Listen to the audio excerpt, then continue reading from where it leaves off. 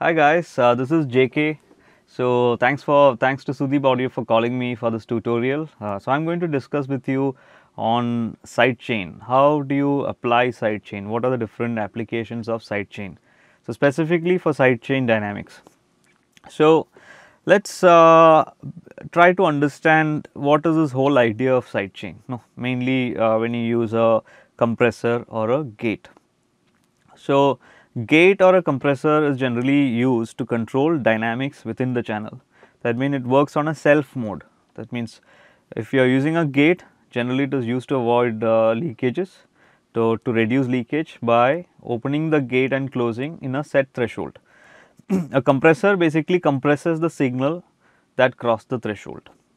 So what a sidechain basically means is that when you are activating the dynamic processing based on an alternate signal, that means not based on the self signal, but on a key in source.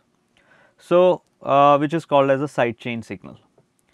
So we are going to discuss here a few situations where you would practically use a sidechain. It is not a difficult thing to do. It is a quite very easy thing, and it can be actually implemented at many situations, and you can actually get really good results out of it. So now let's see the first situation. So I am going to use something called as sidechain gating. Now what is sidechain gating? So you all have learned that you do gates, like let's say you gate a kick drum. Why you would gate a kick drum? You would try to remove or reduce the leakage of other instruments on the kick drum. So now that is when you use a gate on a self mode. Now what I am trying to do here is when you layer a certain sample with the kick, what sort of a sample can be layered? So generally what sometimes you notice is that many kicks these days doesn't have much thumb on it. So you can see on the screen, so I am having a kick channel here which is selected right now, and there is a sub frequency aux path that I have created. I hope you are fluent with Pro Tools. So you can see here on the kick you have a sidechain path that is created, which is the kick sidechain, which is sense, which is going into this track. So how do you see that? So if you open up, you can see there is a signal generator that I have inserted here. Now the signal generator, what is it creating? It is creating a 43 hertz at minus 20 dB. So after the signal generator, there is a gate that has been applied, and you can see that the gate is not in a self mode, it is in a sidechain input. So you can see here the input is the same aux path, which is a kick sidechain, that is the same send that is sent from the kick track. So basically what this means is an alternate signal of the kick is sent into this gate to trigger the gate open for the for this signal generator.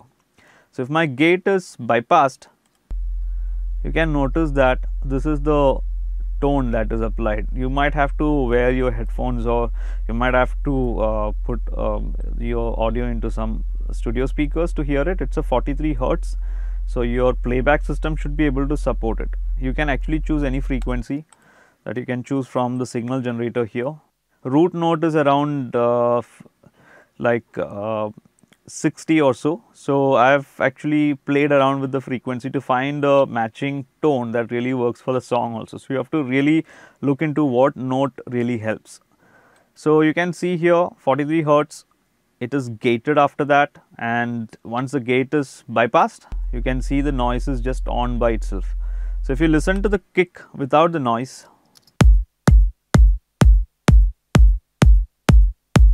it is okay. Now what I am trying to achieve by doing this is, when I put this noise on and the kick, this doesn't make much sense. It's just a noise like a hum throughout while the kick is being played. So we are gating the kick with the C1 gate with a sidechain input of the same kick. So what it does is, it opens up this gate when the sidechain signal cross the threshold that I have set, which is minus 32 over here. So you can notice now, while the kick plays, the gate opens for the signal generator. see that the gate is opening and shutting only when the kick is played. So the gate is off, continuous hum. But when the gate is on, that is only layered to the kick. So when the kick plays, the gate opens and shuts. Now this is a practical application of sidechain.